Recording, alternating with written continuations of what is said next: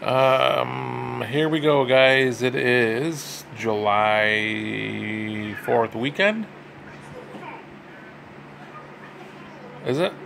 Or was that last weekend? Anyways, I think Jim actually might have had two 4th of July weekends. But we have Faith No More and Cult and Living Color, which always confused me because, first of all, it's spelled O-U-R, and In Living Color was coming on to the scene, I think, right about the same time as Living Color, the group, also was introduced to us. I always got that kind of confused. It was confusing to me. So, let's see. How do I want to do this? To me, this is a blowout. I think Living Color is going to sweep. The video definitely held up way better. Cult of Personality was 88 winter, 89 winter. Like, end of 88, 89. The other song, I'm thinking like 91 or 92. Cult of Personality, man, that sounds so good still. This is where I struggle because I don't know if it's called a riff. Both songs had good, hope I'm saying it right, they're riffs, not solos, but just good guitar parts. I know there was a solo guitar part in Cult of Personality, which, here's the thing with that. If that's on the radio, that might get annoying, but watching them play was entertaining to me. Playing the guitar, and then the lead singer with his hair, and again, the passion. I think that was very contagious almost. I loved watching that. I think it was very good. The song holds up. The video, especially now that it's almost 30 years later, which is crazy to say. 30 years later. Oh my God, that's disgusting. Watching Alvin and the Chipmunks. Someone peed. Mussolini, Martin Luther King, Kennedy. See, boy. And showing clips of them. Joseph Stalin, is that another one? I'm pretty sure they're all long gone. And maybe most of them were gone when it was made. But watching those leaders now and watching those iconic people, seeing pictures and videos of them is pretty cool to me. So I think that video actually gets more epic as time goes on. The other song, Epic, I forgot the name of the song. I think it was good for its time, but looking at it now, it stinks. The graphics didn't hold up. What is he doing? So this is going to lead me to the theme. What else in that video? I'm trying to think what else was in that video. Like, again, for that time, I think the graphics were good with the lightning and him underwater, like halfway underwater. I think it was pretty good. And the rain. But now it just seems like it's corny and it's like out of date. Out of date. The song, like the music in it is pretty good, but it sounded like, which again brings me to what I'm thinking of the theme is. Here's what I'm thinking. Jay says it's going to be hard, so maybe I'm completely wrong, but I'm thinking this is going to sound stupid if I'm wrong. Is it black artists doing rock and white artists doing rap?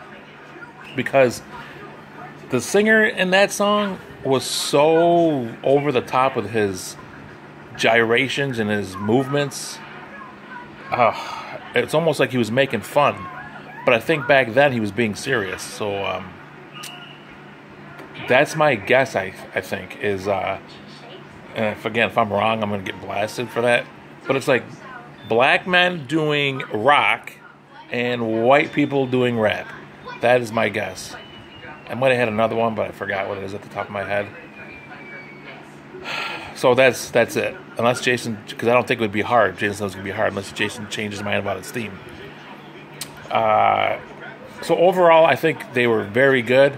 I think Cult of Personality can go a long way in the brackets. That's how good that is. And whatever happened to them? And the guy and the lead singer, I wish I knew their names, wearing that all that yellow with his boner coming out sometimes. It's just it just had my attention the whole way through. I had to watch the Epic one twice because I think I kind of like zoned out after a while. But to me, it's no brainer. It's not even close. But the Epic song is pretty good. It just didn't hold up. So that's my take on this week's videos. What else is going on here? Nothing. A working weekend. Also a working weekend next weekend, and then I start my vacation. Now I gotta work that Monday, the 16th, which sucks, but I need the money. So it's like a 9-day vacation. So that's about it, guys. Nothing else going on. Oh, Don, what is up with your Nationals? They stink. They had a nice comeback last night, but they were down 9-0. Bryce Harper? Is he kidding me? Who's going to want his ass now? He stinks. He's got to be batting like 210. I wanted to throw that out there because they suck. Jim's Braves look good against the Yanks. I love that team. They're young. Jay's Rays, I'm calling them Jay's Rays because he's down there, are surprising people. I think they're pretty good. In my A's, I don't know how, but they are very surprising. 9 games over 500, and I guarantee, Jason, I know it couldn't, but can you guys name a starting pitcher on that team? Or even 2 or 3 position players on the A's? Probably not. So, I feel good about them. It's enjoyable. And of course, the Lakers got LeBron. 10 years ago, 20, 30, I would have been so, and don't get me wrong, I'm looking forward to it. It's going to be fun, especially if they bring on Kawhi. Jason's probably already tuned this out because I'm talking NBA. But it's going to be fun. It's going to be an event again at Staples Center. It's going to be exciting as hell, but it is what it is. Again, years ago, I probably seriously would have dropped a load. All right, guys, that's about it. Boilermaker this weekend, awful. World Series of Botch next weekend, even worse. That's it. Jim, maybe I'll get to camp during that week if it's okay. Don't want to invite myself, but I guess I am. Don, maybe I'll show up to DC. Probably not, but I'm going to have a lot of ambition when I get out of work that Monday, so who knows? We'll see. I'll talk to you guys later.